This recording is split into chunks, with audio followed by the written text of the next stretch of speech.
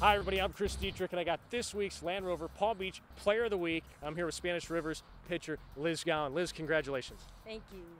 Now Liz, you did damage last week against Santaluces. 16-0 was the final. You went out there, did awesome in the circle. You had 7 strikeouts against them, but also 2 for 3 at the plate. Tell us a little bit about that game and how your team responded.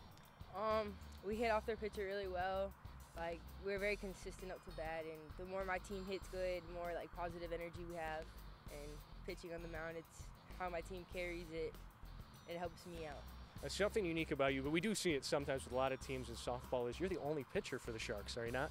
Yeah, I am. Coming into the season, are you amped up about that, excited to be out there and know you're going to be in the circle every single game for your team? Yeah, I've been the only pitcher for 4 years, so I don't know, I'm so used to carrying the team, but it's fun. It's giving me more responsibility and more power to carry my team throughout my years. Well, you do that in the circle, but they provided you with 16 runs in that game. How good did that feel?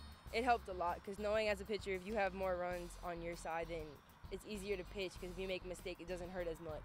So it's easy for me to have some leeway. Well, congratulations on the win last week. Good luck here tonight. You're going to face the same Santaluces team, but you are this week's Land Rover Palm Beach Player of the Week. Cool. Thank you so much.